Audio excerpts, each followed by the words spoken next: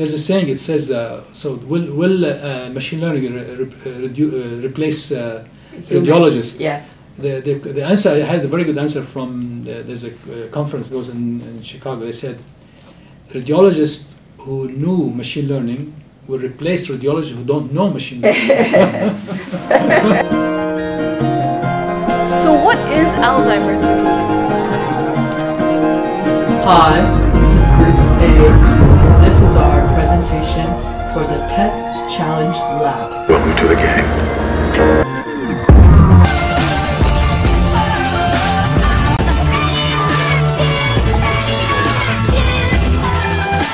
So what is Alzheimer's disease? So Alzheimer's disease is a neurodegenerative disorder and is the leading cause of dementia. Alzheimer's disease is currently diagnosed by clinical markers such as the patient's onset of memory loss. However, there currently aren't any definitive diagnostic laboratory or imaging tests, and so our project has two main goals. The first is to analyze PET images for 3 randomized patients, the first being one with Alzheimer's disease, the second one being with mild cognitive impairment, and the third being a normal patient. The second part of our project is to analyze any clinical, imaging, or biomolecular biomarkers that could potentially be correlated to Alzheimer's disease and can be used for further diagnosis of this disease. So, dynamic FDG PET images were acquired from the ADNI dataset, and we analyzed these images with the AMIDE software for 3 regions of the brain, the first one being the hippocampus, the second being the cerebellum, and the third being the frontal lobe. We decided to choose these 3 regions because, as indicated in the literature, these 3 regions are highly susceptible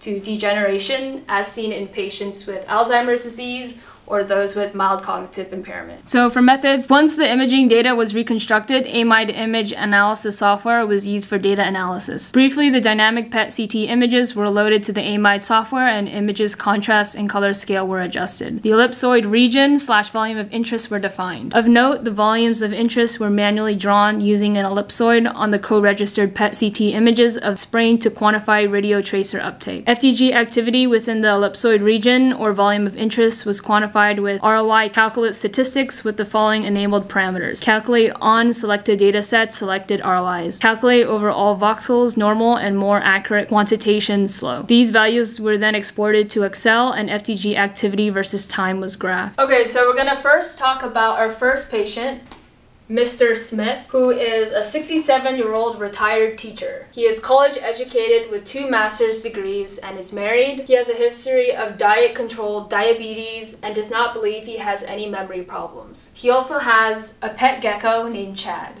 Okay, so first we wanted to isolate the activity of the blood vessel, which is in this case the nasal artery, and we did this by analyzing the concentration of FDG over time. Looking at this plot that we have here, the FDG concentration decreases over time as expected because the tissue extracts FDG out of the bloodstream. Similarly, we did the same for the frontal lobe, and then as we could see through this plot, we see that the FDG activity increases over time and then eventually plateaus. And we know that this is due to FDG being phosphorylated and then remaining trapped within the cells. Moving forward, we then use the data acquired from the nasal artery to normalize the data that we acquired from the frontal lobe, and then we also calculated the RCMR and obtained a value of 0.44. And looking at this plot, we also have a similar upward trend of the FDG activity over time. So we did the same normalization procedure for the hippocampus region of the brain.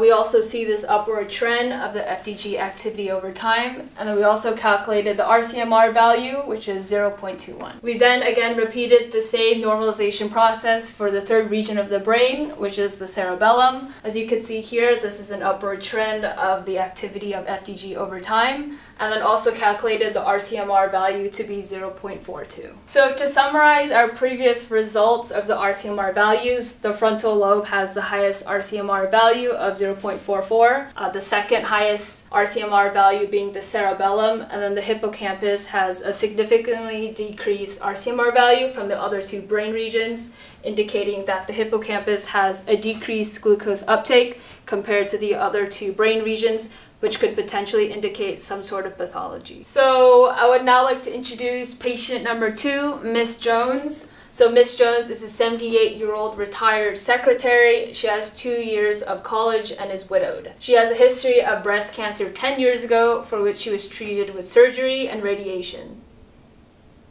So for patient 2, we use the same normalization procedures that we use in patient 1 on all 3 regions of the brain. And here is a summarization slide of all the RCMR values that we calculated for the 3 regions of the brain that we were studying. So the first being the frontal lobe with the highest RCMR value of 0.29, the hippocampus of 0.25, and the cerebellum having an RCMR value of 0.21.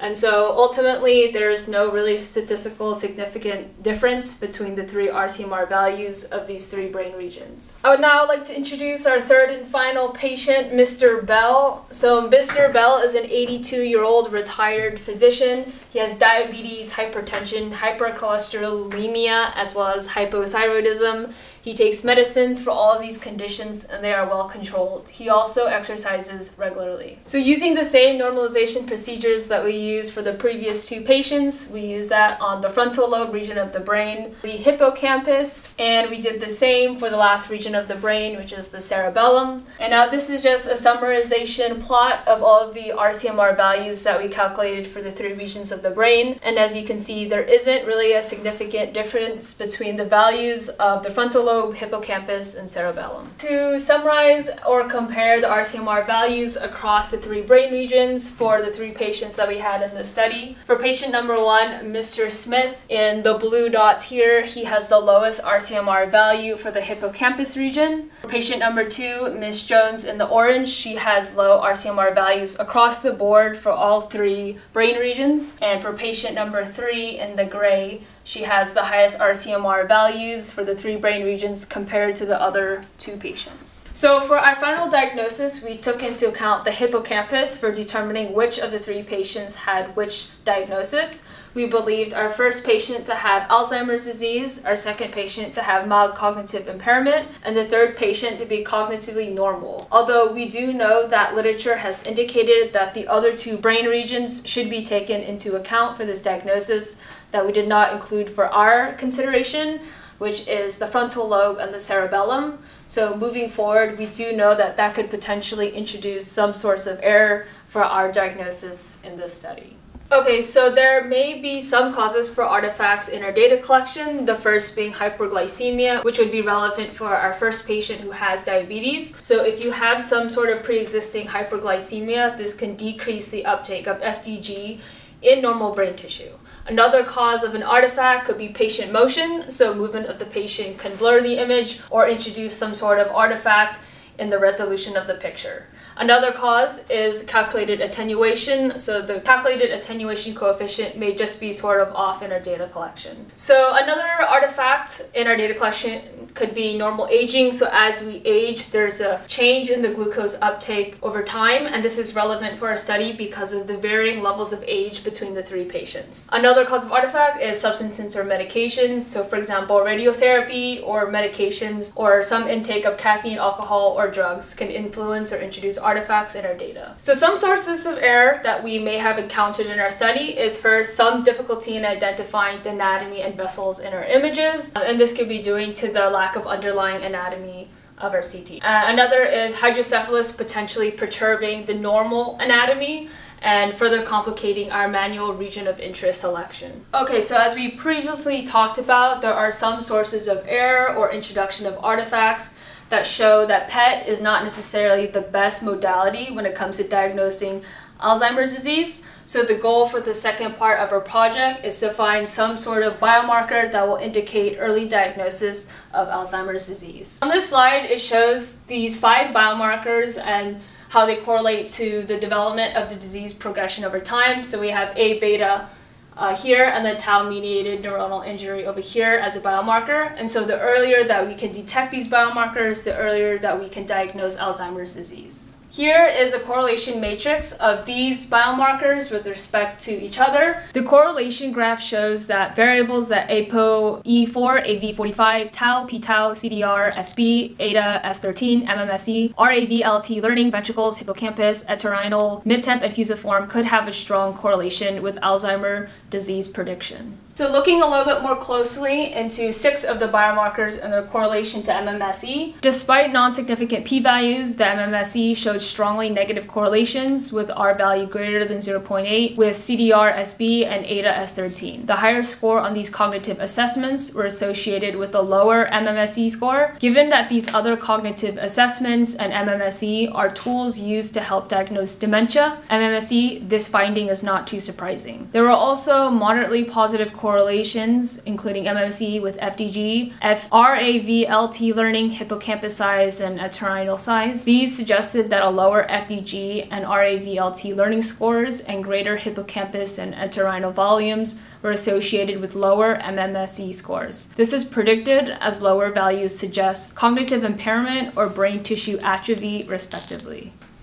Looking more closely into the first 2 biomarkers that had the high negative correlation, we have the plots here, and then these trends are also consistent when comparing the distribution of these metrics across the control, mild cognitive impairment, and Alzheimer's populations. These box plots show an upward shift in the distribution with greater deficiency in cognition. It should also be noted that in the case of the control population, the mean CDR-S8 is 0 with a very narrow standard deviation. This is why any score above 0 is an outlier, which is consistent with the utility of this test in determining if a patient has dementia. And then looking at the other biomarkers that had a weaker correlation to MMSE, the same consistency in correlation and the trends in distribution is observed in the other variables of interest. The concurrent use of both univariate and regression analysis highlight the use of these metrics as diagnostic tools. We then did a multivariate logistic regression analysis, and we saw that the biomarker ADA-S13 had the highest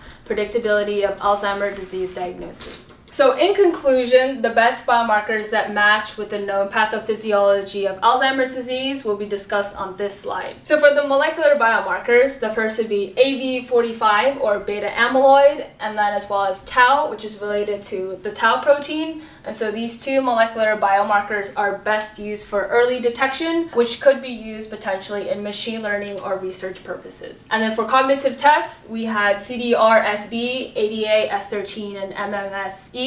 While MMSE is the clinical standard for cognitive tests for Alzheimer's disease diagnosis, we also found that ADA-S13 is a potentially highly correlated variable for Alzheimer's disease detection. And we do note that some of the patient data is missing in the ADNI datasets while we were performing this analysis, which could contribute some source of variation or error in our analysis. So moving forward, we would like to train on a more complete subset of patients that could potentially provide a more comprehensive and better result.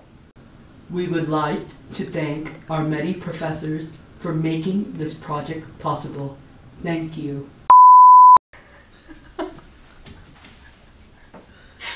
Oh, we don't laugh.